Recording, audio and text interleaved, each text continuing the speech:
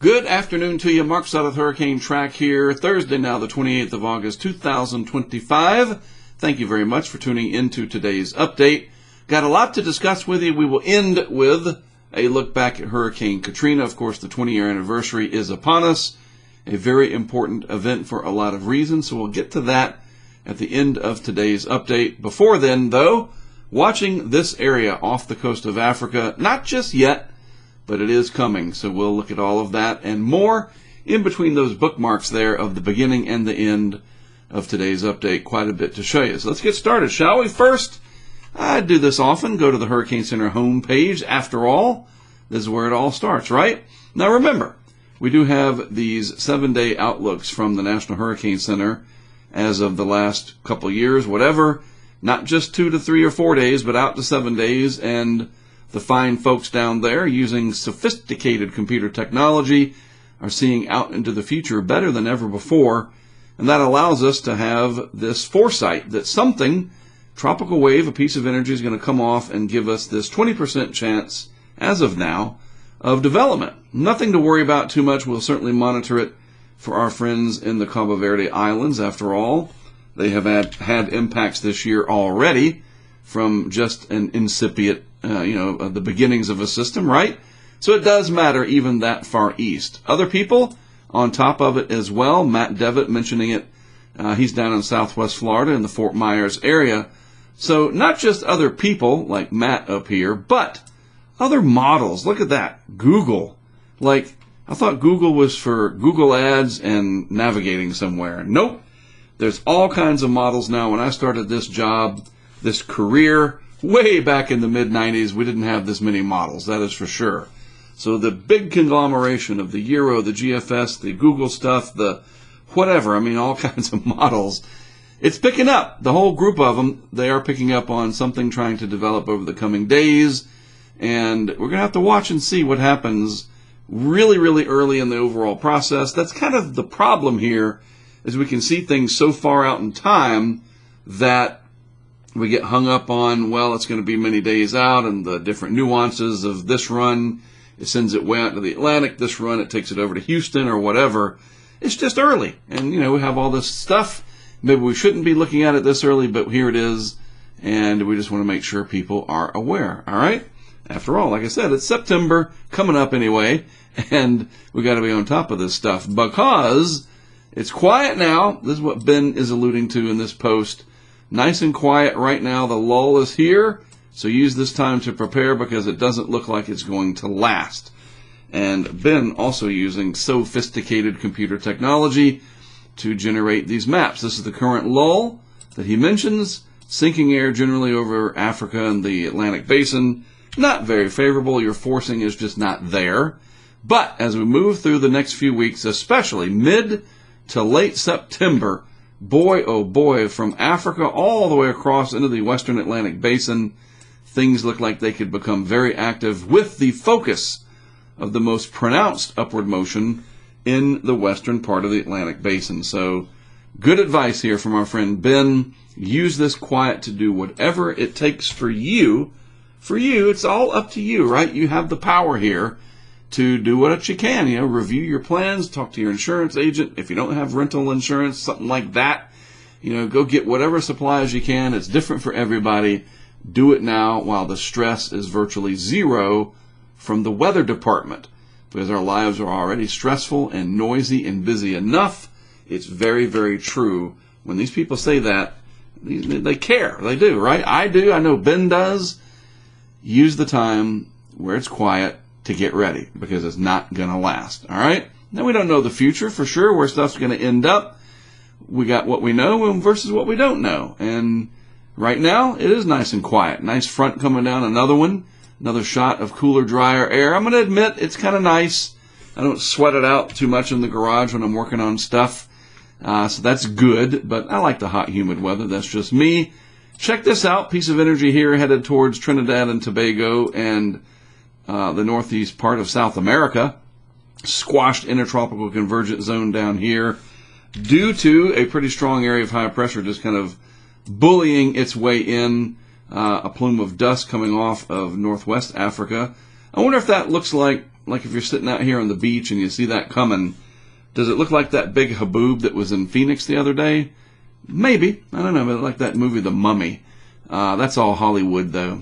Anyway, dusty out over the eastern Atlantic, but that's going to change as the pattern starts to become more favorable. By the way, twins up here, twin cyclones, that is the remnants of Fernan, and this is just a non-tropical system, but they're both riding the jet stream up here, getting a free ride over to the North Atlantic, and eventually maybe somewhere in the vicinity of Iceland or the British Isles. You never know. A lot of the tropical energy does end up over in parts of Northwest Europe and other locales through the jet stream. Funny how that works, right?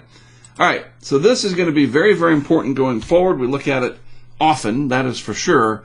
But now that we are in the peak time of hurricane season, the end of August here, getting into September, and with the knowledge that we should be seeing a much more active upward motion pulse, the stuff I showed you from Ben Noll, this starts to become critical. It does. And that is the anomaly chart. We'll use black here to delineate everything. Very, very interesting development in the tropical Pacific all across this map.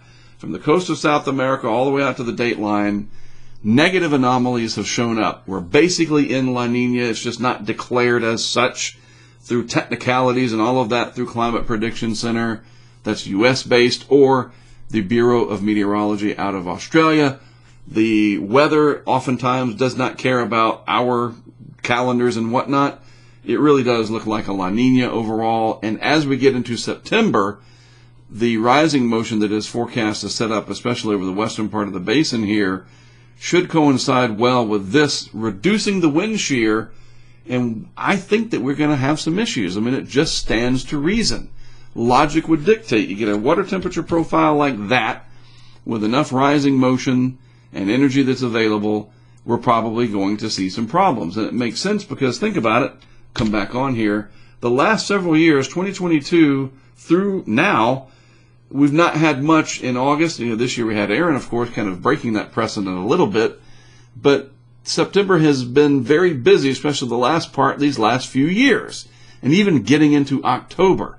So we have a long way to go with a profile like this, a very warm Atlantic relative to average, and the subtropics have certainly cooled a lot by way of Aaron and Fernan doing their things. My mouse just being goofy today. Yeah, we have to be, as I was saying earlier, the good advice there from Ben, we've got to stay on top of this. These lessons we keep reviewing. You know, Katrina 20 years ago, Laura 5 years ago, Ida, 2021. And we keep doing these, memories and remembrances. You got to apply these lessons and look at the past and say, all right, how did we get there? And sometimes the clues are staring us right in the face. So, I mean, it's quiet now, but man, I really do think it's going to change, and the computer models seem to be all over it. This is the GFS from this afternoon. Well, the morning run. It is the afternoon now. Watch this area right here, my wild mouse notwithstanding. It's like the Bluetooth part's just going wacky. Let's move the slider. Look at the energy that comes off. There it is. If you blink, you might miss it. I'll highlight it for you. It's right there. And that is out at about 4 days, roughly. And watch what that does over the few days after. It consolidates, and then it moves on out into the Atlantic, and then more energy comes after that. This date, September the 4th, getting into the early part of what Ben Noll was talking about, the eventual overspreading of much more favorable conditions across this region. We will be getting there by the early part of September, and the models are starting to pick up on it. Of course, that's why we're talking about it. That's why the Hurricane Center has their outlook.